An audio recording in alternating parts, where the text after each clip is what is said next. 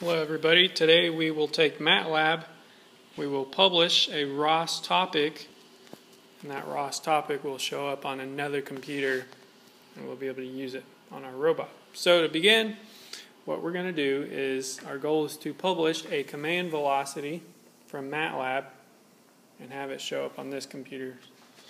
So to begin, let's run ROS core on the robot computer. So that's step one. Step two, you must run a process that has command velocity. So in my case, I'm going to run a teleop operation.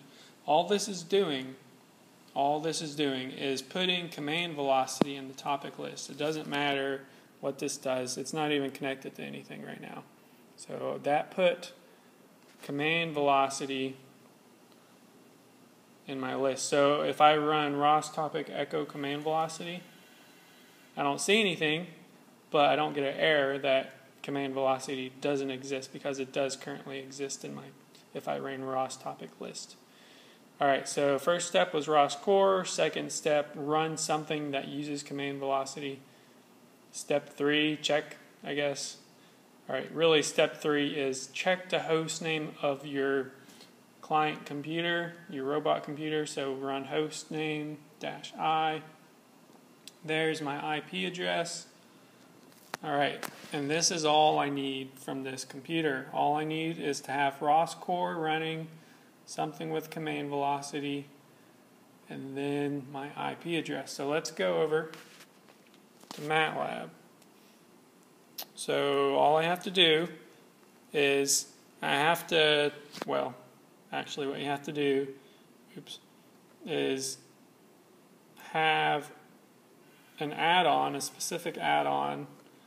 So it's just called, I think it's just called ROS. We'll see what it's called here in a minute. Alright, Robotic System Toolbox.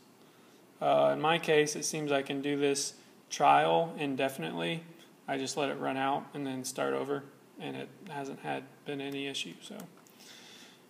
Okay, so on Matlab, you're going to do ROS initiate, so ROS init, and then the IP address that you pull off of your robot's computer. So see, those are the same IP address. I'm going to run it. Alright, and so now this is connecting to the ROS master I started on the robot computer. So now this Matlab is actually a node. And so my code is going to simulate a skid steer robot, and it's going to publish appropriate command velocities. Now let me just show you real quick what it looks like, how I'm publishing. This is the only part where I'm publishing. I have just a loop of my velocities. For some reason you can't have an I, a varying variable, in your actual published values.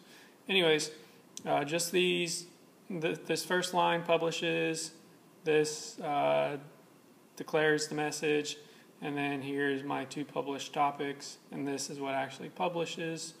So you need all this. So let me go ahead and run it, and we'll see a little bit of my simulation. Don't worry about that. So this is going to be the path that hopefully the robot will follow in real life. And this is simulating some slip. Those are some instance centers. Alright, so now I'm ready to run this on my robot. So yes. Alright, time has begun. So let me go over here, and I ran ROS topic echo, and I'm publishing the corresponding forward and rotational velocities. Thank you for watching.